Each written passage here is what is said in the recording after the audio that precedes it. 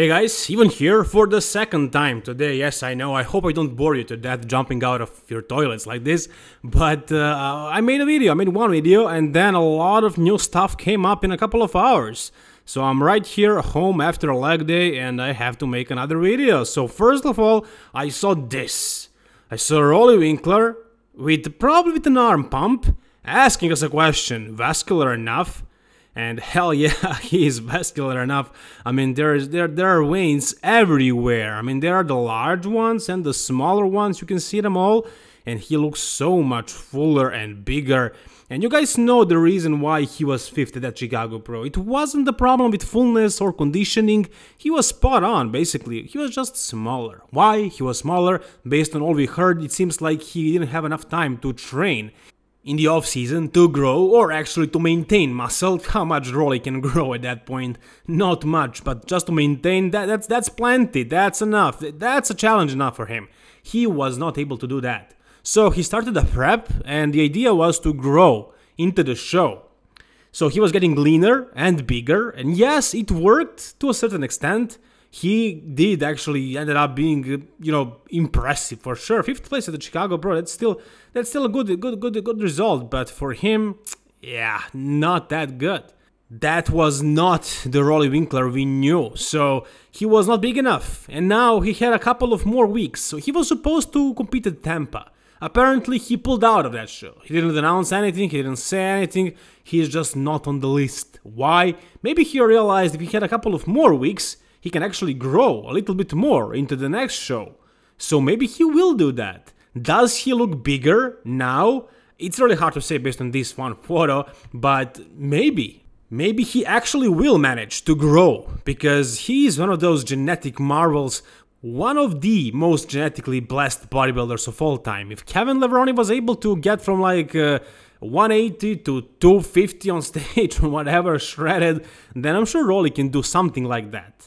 So I'm sure Roelly will manage to, not to grow, but to get the old muscle back. Muscle memory is an amazing thing, it works like charm. So I'm sure Roelly will actually, if he has more time, just maintain the conditioning and just regain the muscle that he lost from not training. So I'm sure next show Roelly does, he's going to be much better. Is it going to be the same Roelly from before, back when he was an absolute freak?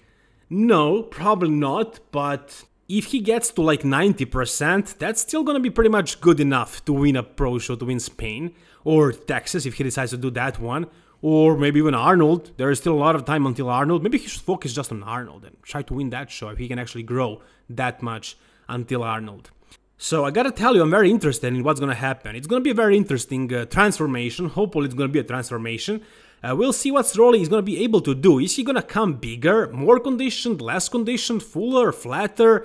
It's going to be very interesting to see him again on the stage, hopefully improved. And I think he will be improved and better, and he will place higher than 5th at any pro show he decides to do. That was pretty much embarrassing for a guy of his level. I don't think that's going to happen again. I don't think so. Whatever you guys think, tell me down below. Nathan the Asha also posted a video of himself posing.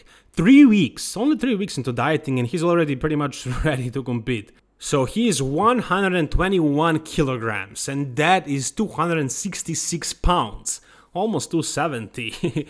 That's enormous, that's really big, and he says he's a little flat. If you continue reading, you will see that he says that he's not very dry, but he's very round, in a little bit different way, but you can get the idea what he said. And this is something that James Hollingshead says a lot about different kind of genetics. But Nathan can get also very dry. You guys saw him last year at the British Grand Prix. He was shredded, but he was flat. And he says the reason is he was doing cardio. Last time we saw him at New York Pro, he was full blown, full as a house. And that is a preferable look for Nathan. I think he looks much better when he is fuller.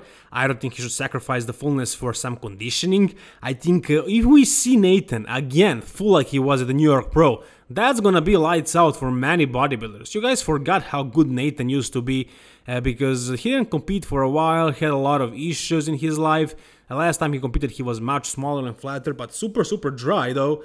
But I think if he goes with the fullness card, he's gonna place much better. I mean, he still won that British Grand Prix with that kind of package.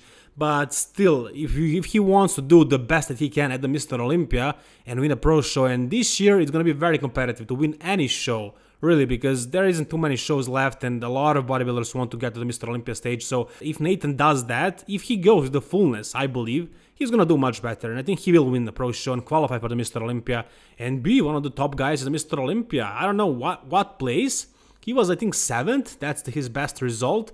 Can he beat that result this year? Well, if he made some progress and if he learned a little bit more about his body and he says he did, then yeah, it's a possibility. It's definitely possible. I can see that happening. What do you guys think about Nathan the Asha and how well will he do this year? In the meantime, his fellow Brit that I just mentioned before, James Hollingshead, is getting ready for the Mr. Olympia. He doesn't need to qualify this year because he's already qualified by winning one of the shows later last year. And he looks harder and harder and drier and more impressive. Just look at all the dense muscle that he has. Guys, I don't know what to expect of James. The only issue with him is his back, his lower lats. That's kind of an empty area for him. But like from the front, from the sides, how many bodybuilders have this kind of density? So I think anything is possible from James this year at the Mr. Olympia, really. Like, I wouldn't be too surprised if we saw him like in top 3. I know this is crazy to say because he never competed at the Mr. Olympia. He won 2 pro shows that weren't exactly top level pro shows. So it's really hard to say how well will he do, but looking at his photos and videos and how much better he's getting every day, and also knowing how hard he's working, how heavy he's training, how strong he is, and how devoted he is, and with his genetics, I don't know. I was always a huge fan of his. I followed him since the day 1, basically, and he was, I think, my first video that I made about any bodybuilder. It was him on my channel. You can check it out. One of the first videos.